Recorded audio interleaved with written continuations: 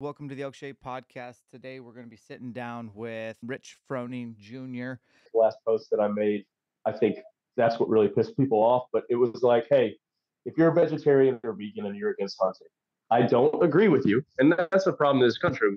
We don't have to agree, but we can respect. I respect that you don't want to eat meat. I'm going to eat meat. We can be on mutual footings here. What gets me is the people that eat meat and are against hunting. Not if they eat meat and don't hunt, like that's your own. But if you're against hunting, and I said they were cowards.